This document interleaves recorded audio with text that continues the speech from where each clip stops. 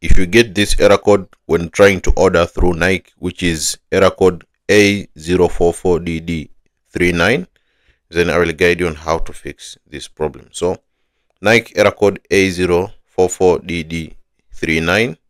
To fix this issue, I will guide you through all the necessary steps. So you can fix this issue by signing out of your profile, reloading the site, and then log back in. So if you get this error code, which is A044dd39 on Nike, you can try to sign out of your profile, reloading the site, and then log back again. So after signing out and then reloading the site and then log back again, you can check if it helps you fix this problem. By far, this has helped a lot of people, so I hope it also helps for you. So if you've done so but you're still facing the same error code, then let's go to solution 2, which is try using a different browser. So if maybe you're using a browser to make a purchase, you can try to use a different browser. Firefox works so best, or if you're using maybe Microsoft Edge, you can try to use Firefox, or just use any browser, but I recommend to use Firefox, works so best.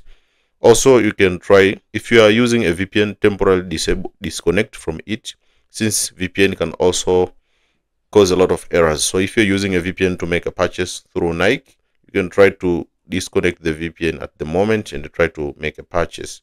You can also switch to an app. If the browser fails, you can try to download the Nike app and try to make a purchase to see if it helps you fix the problem.